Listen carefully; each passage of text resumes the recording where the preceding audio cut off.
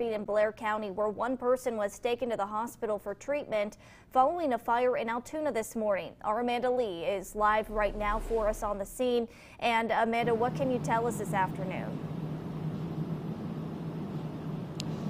Maggie, the Altoona Fire Department responded to the home you see behind me around 10:30 this morning. Now, this is on 29th Street between Broad and Chestnut Avenue.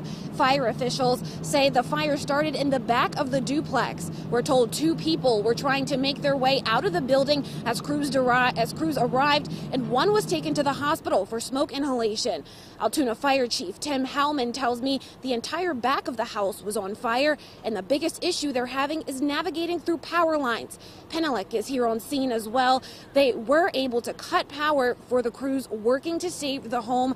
Right now, they say the house seems to be a total loss, but the investigation is continuing as we speak. Chief Hellman tells me that it does not seem to be suspicious, and we'll have more information for you as it comes to us. In Altoona, Amanda Lee, WTAJ News.